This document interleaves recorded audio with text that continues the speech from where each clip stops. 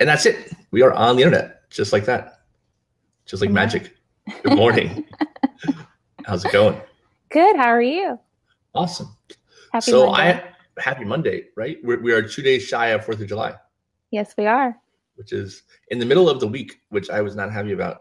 It's kind of a weird spot. It is a weird spot. I agree. Yeah. So I'm excited because I have known Dr. Andrea Burns for a long time. How long have I known you? Oh my gosh. At least 10 years, right? At least 10 years, for sure. It's been a while. It may have been 10 years since I've seen you. Probably. Yeah.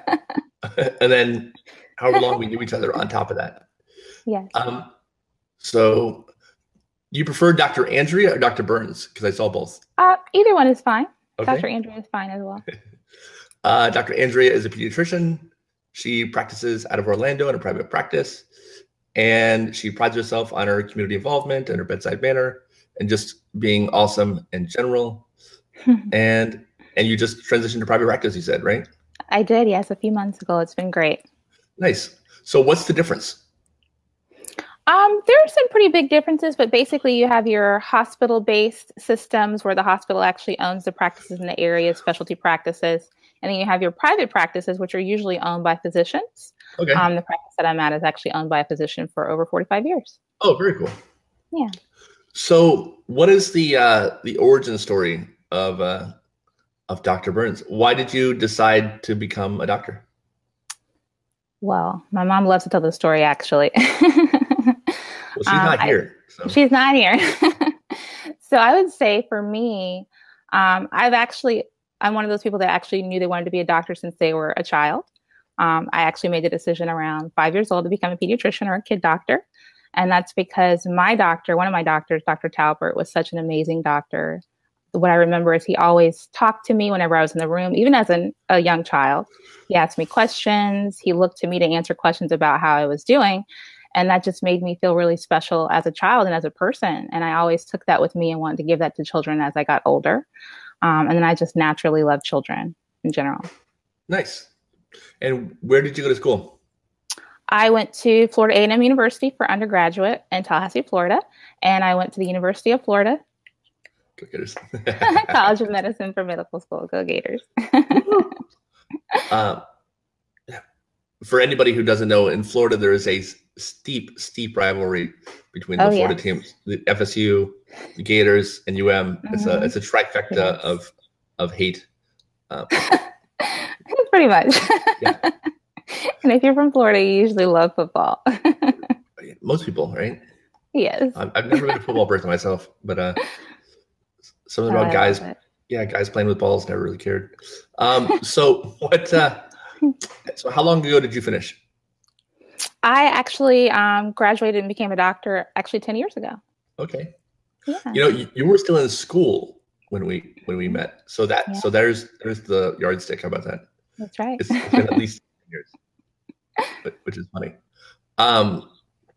And did you immediately go into the hospital system? I did not. I actually did a few years in private practice before I transitioned into a hospital-based system. And then again, this year came out back into private practice, which is where I think I fit the best. Nice.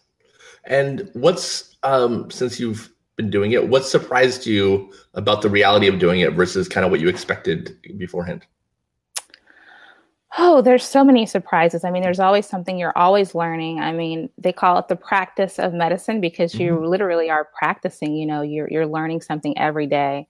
And I think one of the things that I value about it is just knowing that the parent, the mom, the father actually knows so much about their child, and their advice to you or their information to you is very important. I mean, if you see a child and they look healthy, but the parent says something is wrong, probably something is wrong, right. And heeding the advice of the parent is so important, and working as a team. And I just think for me, it's just a humbling experience because as a doctor, I'm privileged to go into people's private lives to hear things that they wouldn't tell anyone else. So just seeing how much people trust their physician is an honor to me, and I value that. Was there anything you expected about becoming a doctor that's turned out to be completely wrong? No, or right? I don't think so. I mean, it's a lot of work. I mean, it certainly is a lot of work and it's a lot of a time commitment, but I don't think you can honestly expect it until you're in it. So I think for anyone, it's probably a little bit of a surprise, but that when I get to actually participate in the patient care and see the kids, it's everything I would love it to be. Kids say the funniest things. So it gives back every day. Do you have something funny that a kid said recently? Oh my goodness. Oh, let's see. I asked a kid where we ask about pain scale sometimes, a scale of 1 to 10. And when asking like about pain in the head or the throat, I'd say on a scale of 1 to 10, 10 being the worst pain, 1 being no pain, where would you put the pain? And they give you a little pause and they say, on my throat. Like, that's awesome. Yes, it is. That is a correct answer. That is a correct answer. They're just so innocent.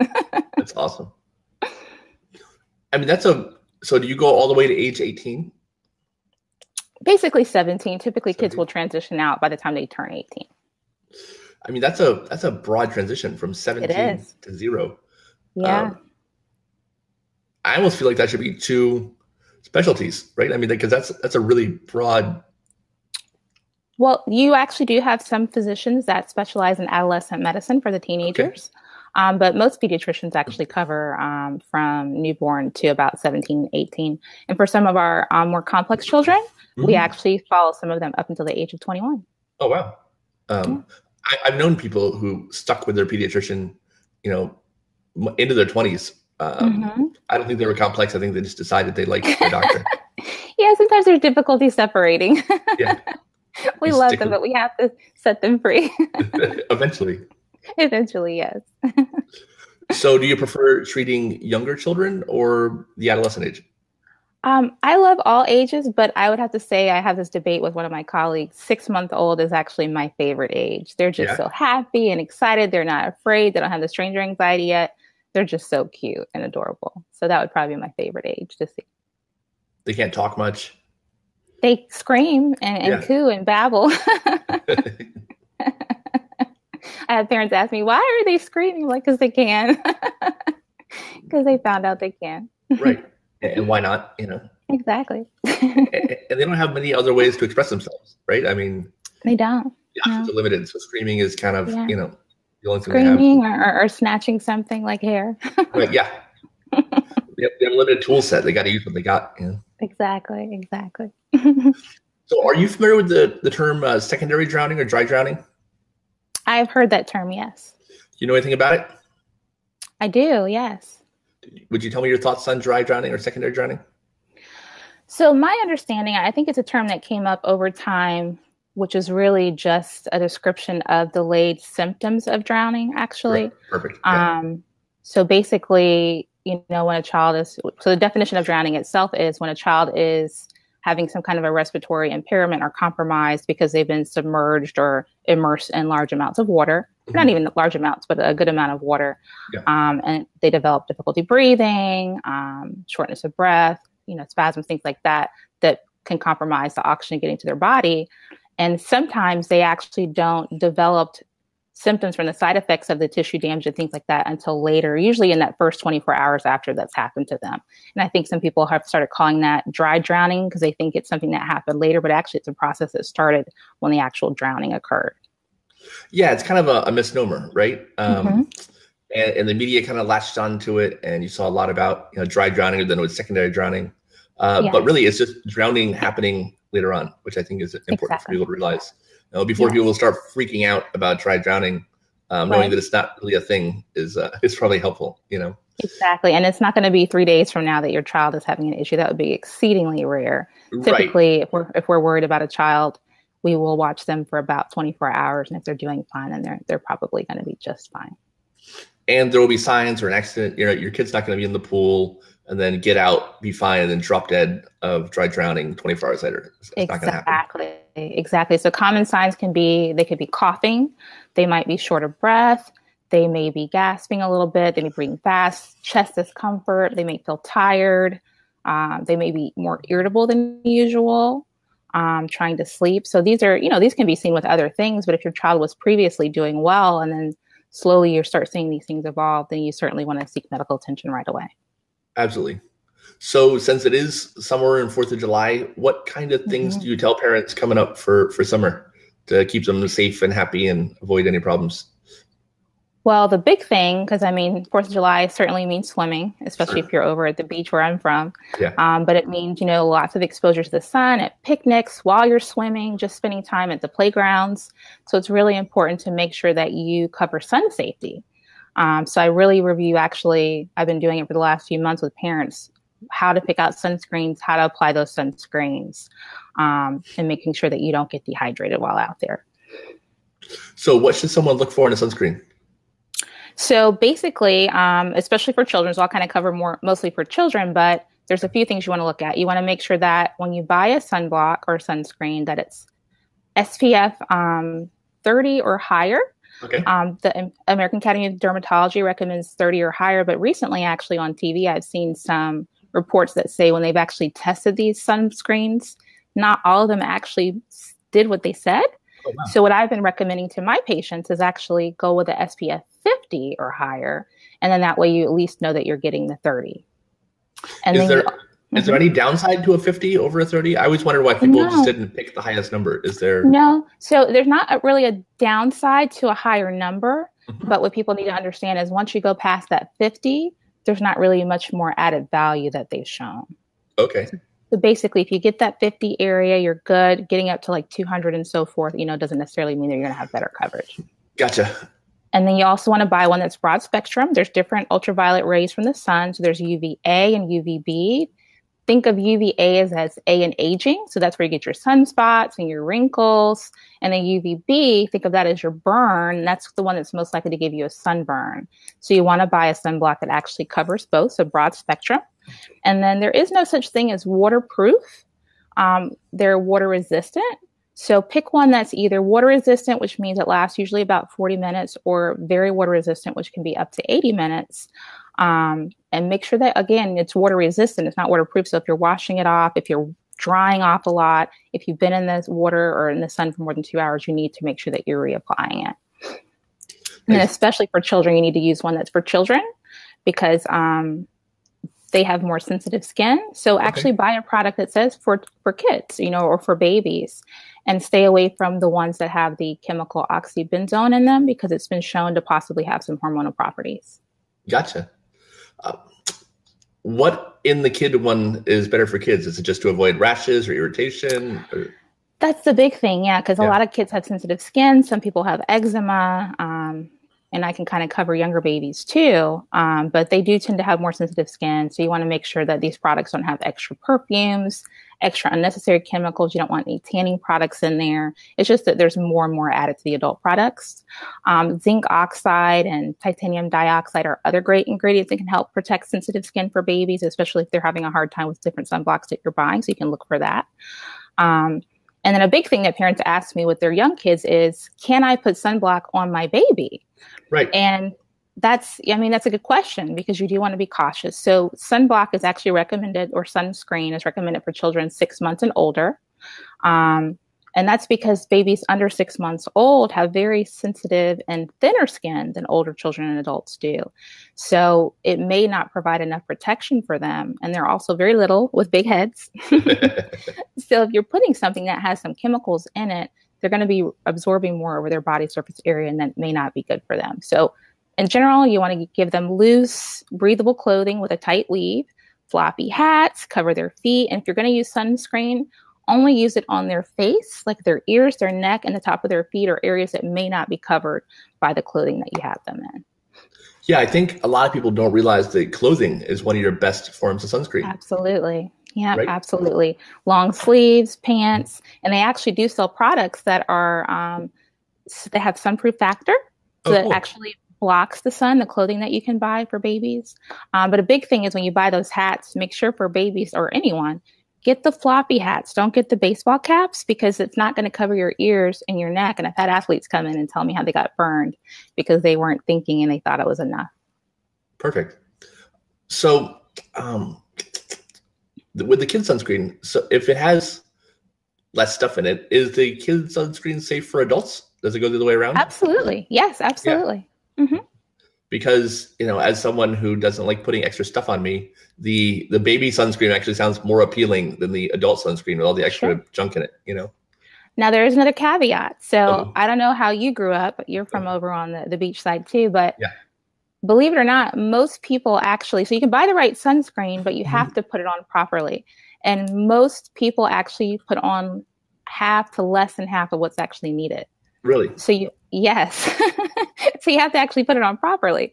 And when we were growing up, I mean, you would see kids standing at the beach, like parking and spraying the sunscreen on or putting it on the beach. You're actually supposed to apply it 15 to 30 minutes before the sun exposure for it to actually absorb and be working properly. Okay. So you want to make sure that you're doing that. You want to make sure that you use an abundant amount. And when it comes to the sprays, it's really hard with the sprays. People love them. I actually love them.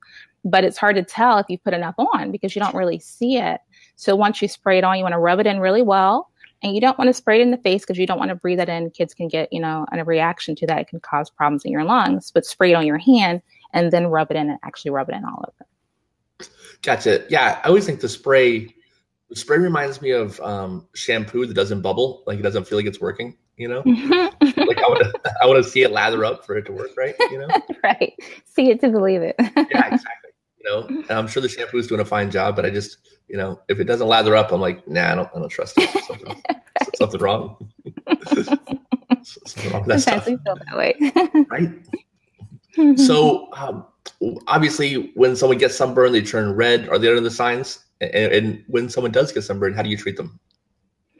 So typically you can see red skin. Well, let me back up actually. So most of the time, symptoms of sunburn usually show up hours later. Okay. But you do want to, keep your eye out, especially for those babies. And then going back with a baby that's less than 6 months old, you don't want them in direct sun at all. You basically want them under a canopy, in a tent, under a beach umbrella, because you want to limit their exposure as much as possible and keep them hydrated. But if you start seeing that the skin is very warm, it can be red, it can be painful. Or with younger babies, if they start crying more, if they seem more irritable, those can all be signs that the sunburn is developing. So what you want to do immediately is what people forget: remove yourself from the sun.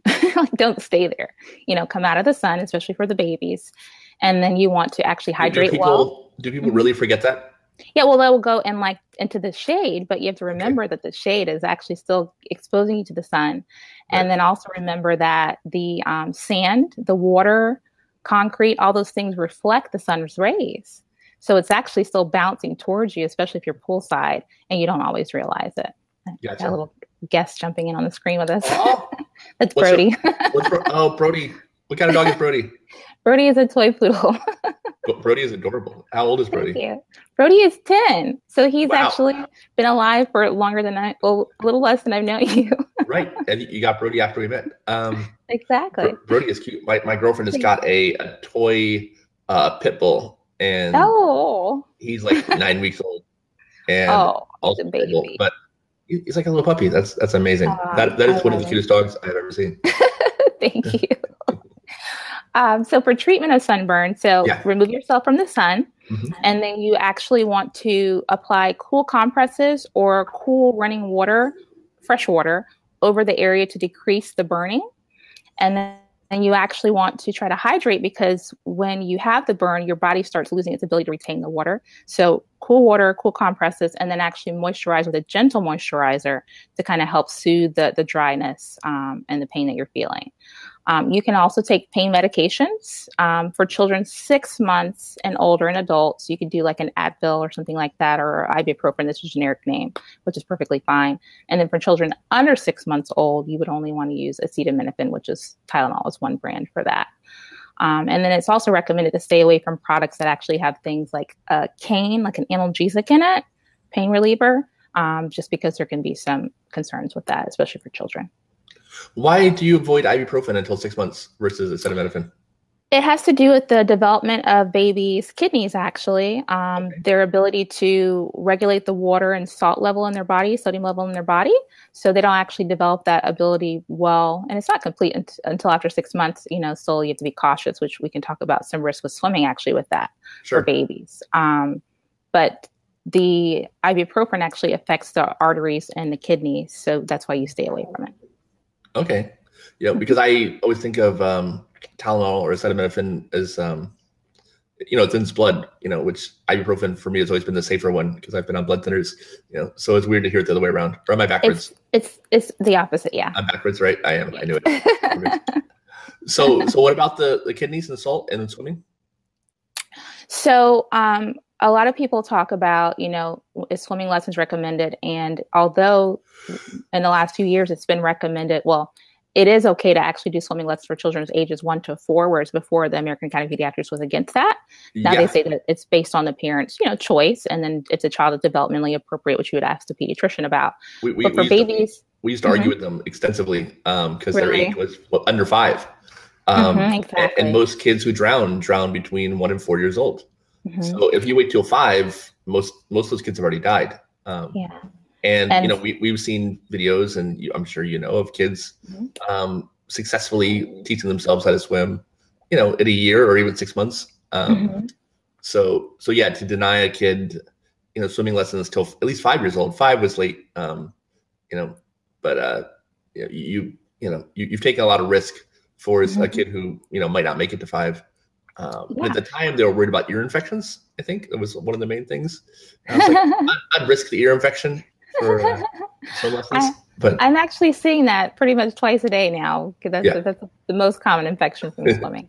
But I can kind of cover it based on age. So basically, as you said, it's pretty much always been recommended or recently been recommended for kids, 4 and up are fine to have swimming lessons. It's definitely recommended. It can reduce the risk of drowning. It's not going to drown-proof your child, but it will certainly help. Sure. And then they did find in some small studies, ages 1 to 4, that it does actually show some reduction of the risk. So again, consult with your pediatrician or your kid doctor to make sure that your child is appropriate to take these lessons. And then that would be recommended as well. But as far as formal swimming lessons, that's actually not recommended until the age of 4, just because a lot of kids under the age of 4 aren't developmentally ready to be able to hold their breath long enough for that formal swimming lesson. Okay. Certainly safety and things like that is fine. Now, when it comes to those babies that are infants that are under 1 year old, there are a few concerns. So one of the concerns is the water intoxication, which is with the sodium we were talking about, or I think some people call it water poisoning. Okay. So babies, they open their mouth a lot. They can swallow a lot of water. So when these babies are being submerged, which is not recommended under the age of 1, they start swallowing water often, or they can get water into their face, and they're taking in larger amounts of water than usual. And this actually can drop that sodium level in the body, which can put a child at risk for seizures, and even more severely if they get a lot of it, brain swelling. So that's one of the reasons it's not recommended. And then also babies under the age of 1 aren't as good at regulating their body temperature. So if they're in waters that are less than about, I think it's like 85 degrees, then they actually can start dropping their body temperature and become hypothermic. So that's a concern as well. And if you ever see a child that is shivering or their lips look a little bit blue, you immediately want to take them out of the water, dry them off, and then take a dry towel and wrap them up to try to warm them back up and monitor them closely. And then other things can be infection. Right. So if, one of the other things, because I know that, some people do start as early as 6 months old. So what other signs should you be looking out for if they're, in their 8-month-old, we'll say, in the middle of lessons to, know that there's something wrong? So you look for the hypothermia, and then you look for those symptoms, of drowning, certainly, so if they're swallowing a lot of water, you want to make sure that the child's not irritable, that the child's not more tired, fussy. Typically with babies, they can be just irritable. They can't communicate to us well, as we talked about the 6-month-olds, but if they're more irritable, they're fussy, maybe they don't want to eat, that can often be a sign that something is wrong when the child is skipping more than one feed. Or if they're just more sleepy, lethargic than usual, then you probably want to take that child in to see the doctor, just to make sure that everything's okay. And the other big reason I believe that it's actually not recommended under the age of 1 yet is because unlike that 1 to 4 year old population, there haven't been any studies to show that it actually does reduce the risk of drowning. So, I think we've all seen videos where we've seen the baby swimming under the water, and that's great. But the big question is it actually making a difference, overall?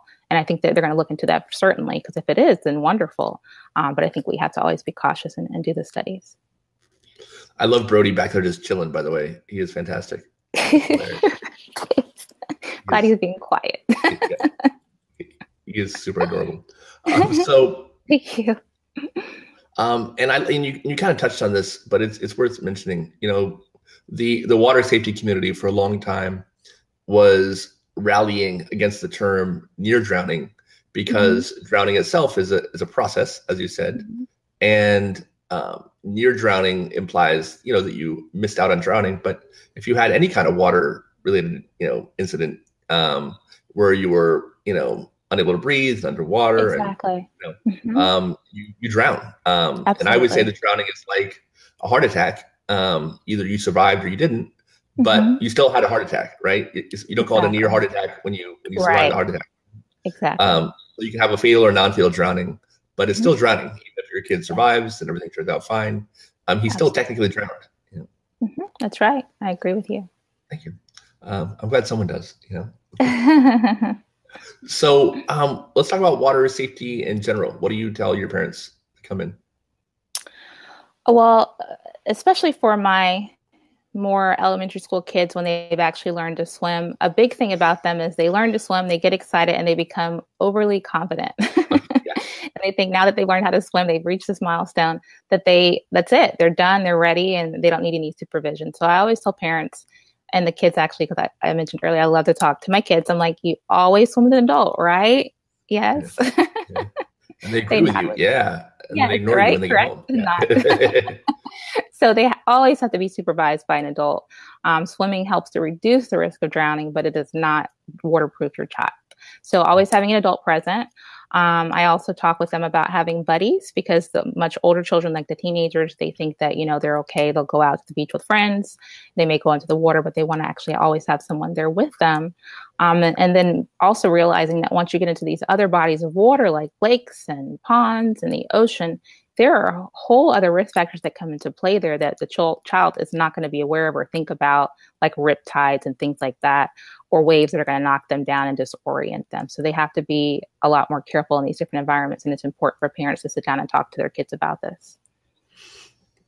So, what do parents freak out about or get scared about? Not just with the pool, but in general, that they probably shouldn't be worrying about? Is there anything that parents come in about that are maybe a trend that's going on right now where people are nervous about something that isn't really a big deal?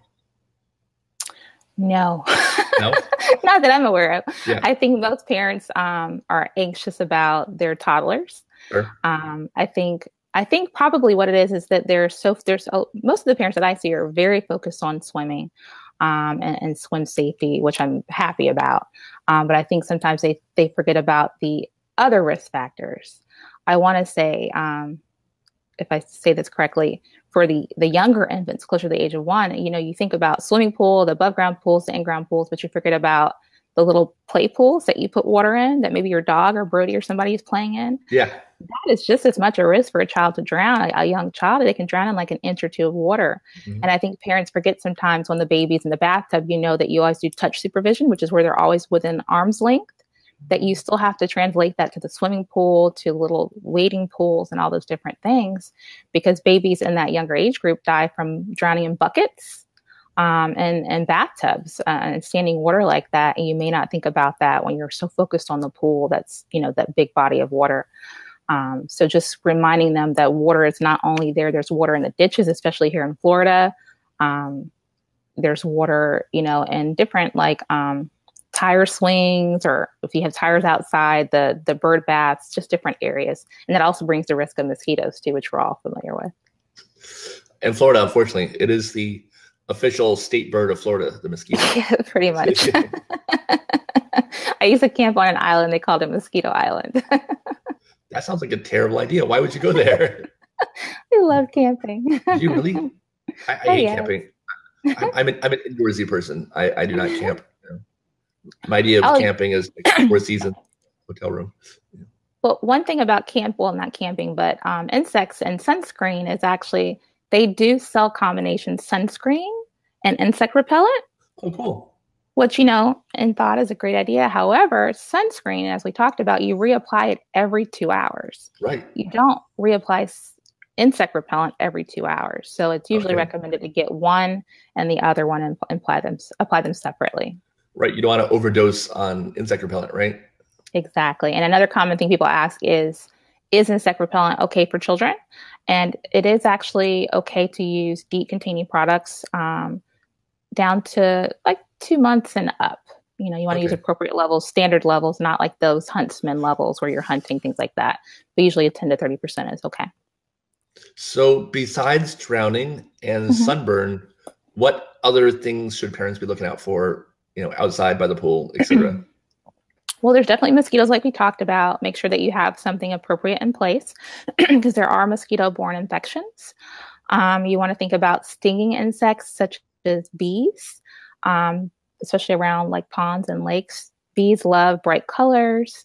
If you have on a beautiful floral print, it's very cute, but the bees don't understand. They think it's there for them.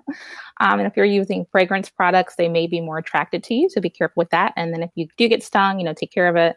And then you want to remove the stinger with like a credit card or something, or your nail to bring it out of the skin. Some less common things. Well, swimmer's ear, let's back up to swimmer's ear. So you mentioned that earlier. That's probably the most common thing that I see, and parents ask all the time, what can I do to prevent swimmer's ear? Well, really, the biggest thing that you can do is right there after the swim is actually get the water out of the ear. So you basically take a towel or a clean rag or even maybe like a little cotton and tip the head to the side and just try to shake the ear and get as much water out as possible so the ear is as dry as possible. And that will greatly reduce the risk of infection. There's drops and things like that, but that's the biggest thing that you can actually do. Okay. Go ahead. No, go ahead. Finish. Some less common things that you can see is going to be around bodies of fresh water, which is something that you see maybe in lakes or at the ocean, is something called cutaneous larva migrans, which is actually an infection of a parasite that can actually come in through your foot. And actually, I think we treated a kiddo with this not that long ago. So basically, when you're walking around at the beach in different areas, if you don't have on swim shoes or swim socks, these little hookworms can actually I know, attach. This is terrifying. And actually, it's okay. But it happens. It's not the most common thing, but we do see it here and there. And what happens is, this is why I don't walk. This right here. That's why. This is the exact reason why I don't walk. Yeah. Gotcha. I could. And I'm like, no, this weird hookworm thing is terrifying. Yeah. And I'm just going to be in a wheelchair all the time because that is way safer than putting my feet on the ground. That is terrible. Well, you're going to love this. Okay. So you can tell there's an infection. Right? Oh, God. Usually when you start seeing like a snake-like pattern, where it's actually, in the skin and it's like reddish pink. And that's typically the telltale sign that you probably have an infection with this. And the good news is it's actually treatable. And it actually is self-limited because humans are not natural hosts for this parasite. So eventually it will die, but we can actually treat it. And another thing I wanted to touch on, which scares people to death, but is more than the crazy hookworm thing, because even more than that, you hear about it in the news regularly. You may know what I'm talking about. Is I never pronounce it properly. Naegleria fowleri, which is an amoeba. So it's actually an amoeba that usually around this time of year you hear about it in the news, which is people are afraid that it's going to go into your nose and infect your brain and cause death. Okay. And actually, it is possible to die from this infection, but the infection itself is exceedingly rare. I mean, there's probably like a case or two or less a year. So it's very uncommon, but it basically is an amoeba that lives in fresh, warm water. So like your hot springs here in Florida, your lakes, your rivers that are fresh water.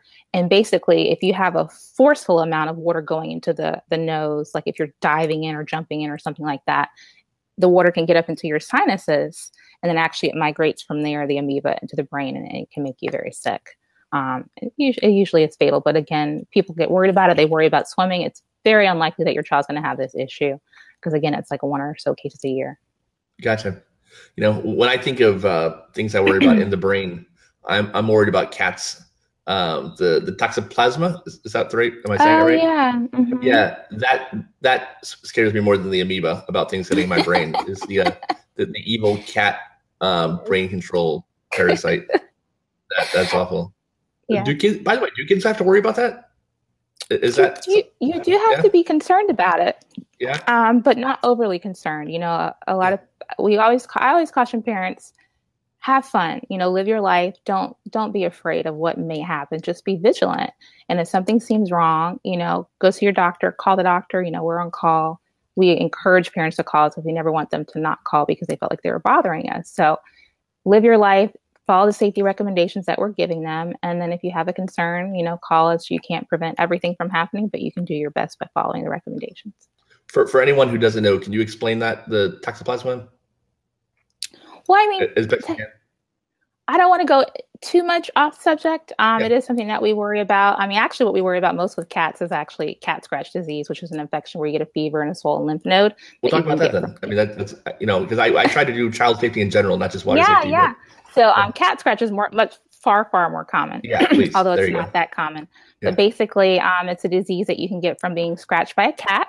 And it's not typically older cats. It's actually cats that are kittens.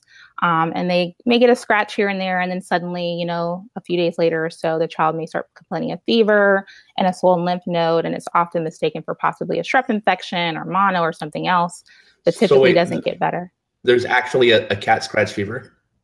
It's called cat scratch, yes. Mm-hmm. I didn't know that was really a thing. That's funny. It is from a cat. So usually kittens. So that's something that you always want to keep in the back of your mind, discuss with your kid's doctor when you go and see them, especially if the infection is not improving. Like if someone puts you on an antibiotic for strep infection and they're not getting better, typically cat scratch doesn't get cured with the typical antibiotics that we use most commonly for strep. So you would want to follow back up with your doctor and let them know. And I actually had a kiddo with that, I think last year. So it happens. Gotcha. Yeah, I thought the song, I thought it was just a song. I didn't realize it was actually a disease. It's funny. It's a song? Yeah, it's a song, cat scratch fever. Yeah. Did not know that. That's why I was asking if it was really a cat scratch fever. Yeah.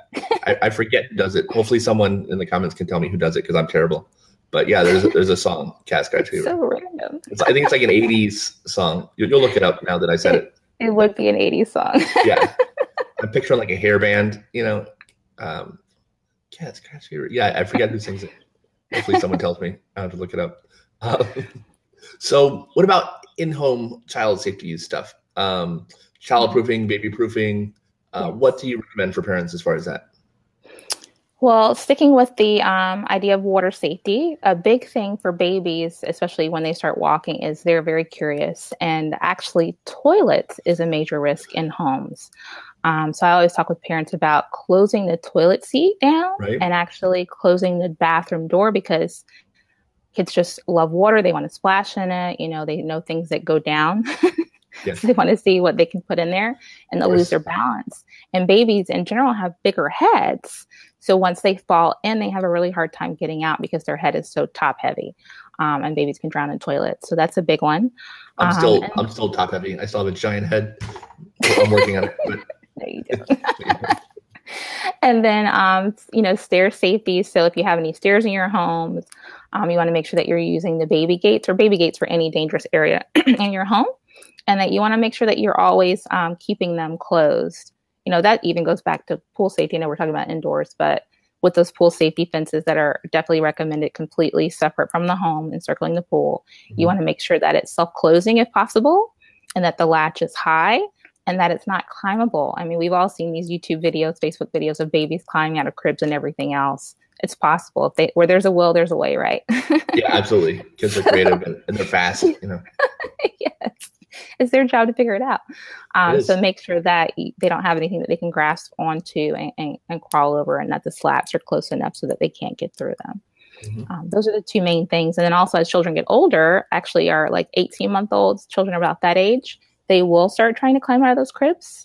And there's cute videos about it, but usually, there's a fall involved and you want to avoid like head trauma and things like that. So if your child is getting to the age where they're showing you that they can climb or they're trying to climb out of the bed, put them into a toddler bed where they're safer.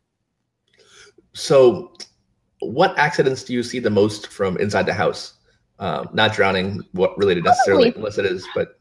I would say probably falls, okay. Kids climbing onto chairs, kids are climbers, they'll try to climb up the pantry.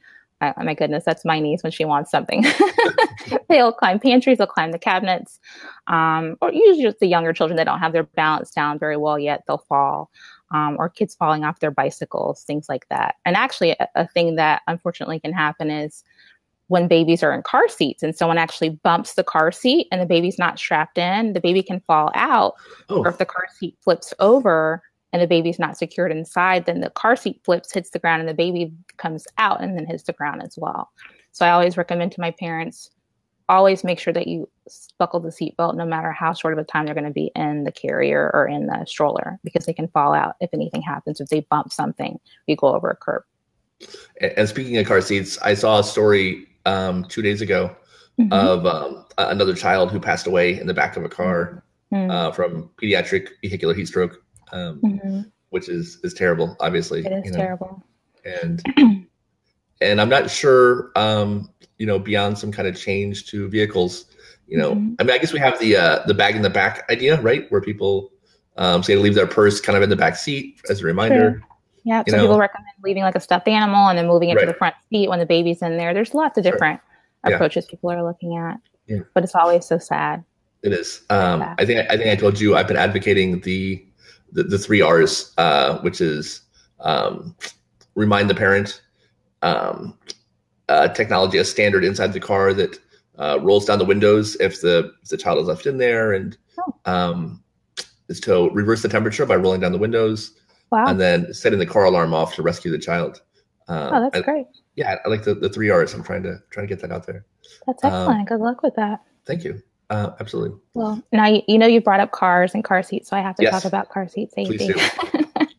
So, 2 things that I often see parents are confused about or hear old guidelines on is when to turn the child around in the car. Right. So there was a previous guideline that said that children can face forward when they're 1 year old and about 20 pounds. That's no longer the recommendation. Okay. It's actually recommended for the child to remain backwards facing until the age of 2. Oh. Yeah. And a lot of parents are like, oh, but they're so tall. Like my nieces, they're so tall. Their father is tall. And they worry about the legs. They're crisscrossing. And I tell parents, well, yeah, your knees are meant to bend, so crisscrossing of the legs is fine. But whiplash is not natural. So you do want to have them rear facing longer so that they can be more safe in their developmental level in the car. And then turn them around, because if you turn them around before 2 years old, it's really, really hard and going to be a task to get them to turn back around. So It's best just to keep them backwards facing. Why did they make that change? Just because they found developmentally, when it came to car accidents, babies were not able to tolerate the whiplash that occurred in vehicles during accidents. Yeah. So it's better to have them rear facing. And then for older kids, a big thing that we see is kids wanting to come out of a car seat into a booster seat and then actually even out of the booster. So typically a rough guideline is about 4 years old and 40 pounds is a time when you can start looking at booster seats, but you have to actually check the booster seat that you bought and make sure it's appropriate for your child's age and weight and everything else on it.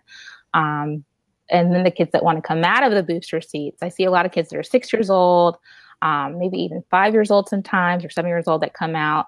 And the best thing to do is to keep them in there and ask the doctor before taking them out, because once you've taken them out, they get upset. There are social concerns. My friend's not in a booster. I don't want to be in a booster. I'm embarrassed.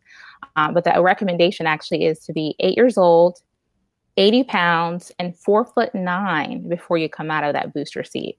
Wow. So where you can actually be safe riding in a car with just a seatbelt on. And there's some other things that you can look at in the car to make sure that it's fitting appropriately. But typically, if you don't meet all 3 of those, you're probably not as safe in an accident.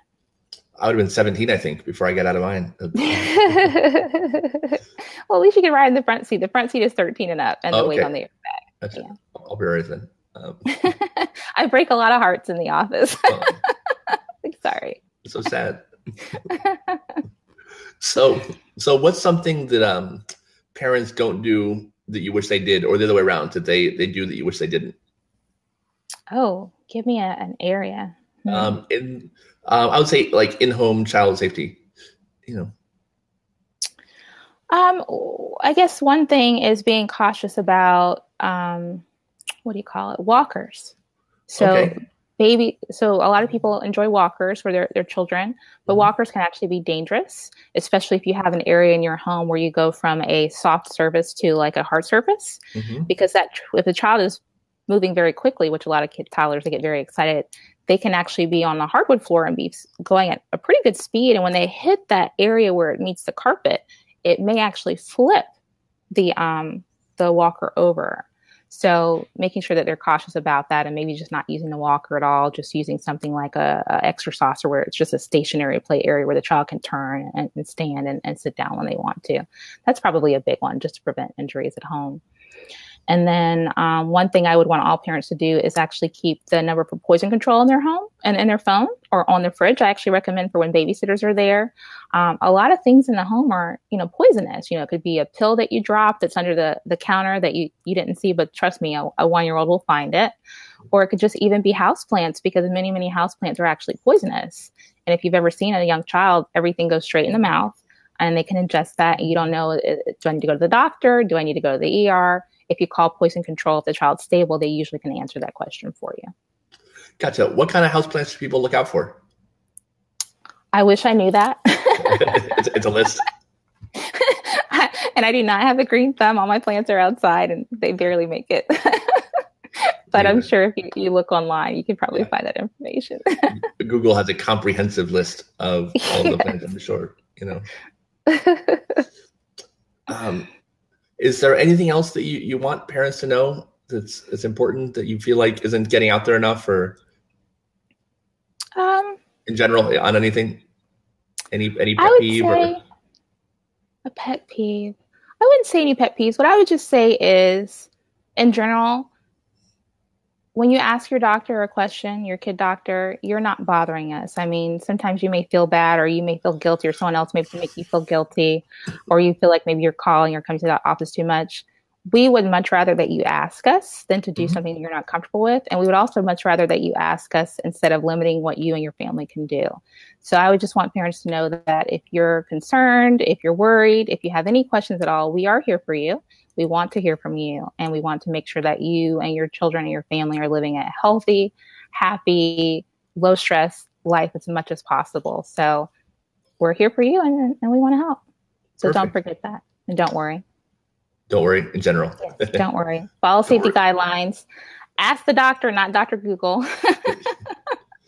Maybe that's a pet peeve. Yeah. Most people that actually come in and tell me they Googled something regret it, and now they think that they're dying. Right. So don't Google it. Call the office, talk with us, talk with one of the nurses. They're usually pretty great and experienced, and we're happy to guide you and answer those questions. I saw a cartoon in my doctor's office that said patients who looked up their diagnosis online pay double. Pay double? I thought it was great. Yeah. Maybe in stress and anxiety. Yeah, exactly. Usually it's something that's easily treatable, and everyone thinks that they're, gonna, have a bad outcome. Yeah, but. Yeah, we all have some rare strain of Ebola, and it's coming for sure. And then for me personally, I'm going to be giving a lot more health tips online. So for people that are interested in finding out more about who I am, getting more information on more specific health topics at home, safety and other things, I am actually on social media. So they can follow me at facebook.com/Dr. Andrea MD. That's DrAndrea MD. And I'm happy to answer questions that maybe people have about the podcast today that we didn't cover. Awesome. Do you have any questions for me? I don't. I'm just glad that you're doing this. I'm so thankful that you had me on today to get to talk and educate families and just catch up with an old friend after 10 or more years. And one thing I haven't done before, but I might start doing, you're going to be the guinea pig. Is there anything that any question that you would like to ask the audience that you'd like to see them answer in the comments on anything, any kind of general polling thing that you could ask, the 10 to 20,000 or so people that end up watching this each time, that they can answer for you in the comments? I would just say, what are some topics that you guys want to hear more about? Or what are some things that you feel like you wish you had known before, you went to the pediatrician, maybe when you were having a baby that no one covered for you? If I had known this, things would have been easier. So anything like that, or just questions in general, because if one person has a question, there's probably about 500 other people that have the same question. But I like that. What's something that you wish you knew before you went to the doctor that you didn't know? That's a good one. I think a big thing, maybe not so much that I wish I knew, but a lot of people get embarrassed about certain health conditions. Okay. Maybe if it's in a more private area, and they worry, the doctor's going to judge me. They're going to, think different things about me. That is not at all true. We are not at all concerned about people's private lives and what's going on. We just want to make sure that you're healthy. So never, ever, ever be embarrassed about going to the doctor and asking about personal things, whether it's your mental health, whether it's something in a more private area of your life, more private area of your body. And then as a patient, when you're a doctor that becomes a patient, it helps you to be more sensitive to these needs of your own patients. So just knowing that we are not going to judge you and we really do want to know about all of your concerns. Perfect. Awesome. Well, thank you so much. You're welcome. This is a lot of fun. It was great. Yeah.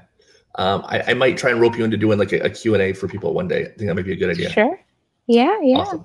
Perfect. Thank you. I hope you have a happy 4th, a safe and happy 4th with lots of sunscreen. I hope you don't see anybody that loses any fingers or toes from fireworks. I hope not. Just don't do it. Just go watch a show. Do you see a lot of fireworks injuries? I don't actually. They probably end up in the ER, to be honest. Yeah, that makes sense. Yeah, good for you. Burns. They're dangerous. Burns, blindness, all kinds of things can happen. So yeah, I've never been a fan of up close fireworks. Yeah, even sparklers can be dangerous. So sparklers scare me the most. Yeah. I mean, fireworks on the ground are fine, but holding it in my hand, I don't know. Mm-hmm. Never been a fan of sparklers. Yeah. Spicy food. I'm just scared in general. Just a boring, sad person. All right. No. Right. Well, thank you so much. Thank you. Have a good one, and we will talk to you soon. Okay. Bye-bye. Right, bye-bye. Bye, everyone. Bye.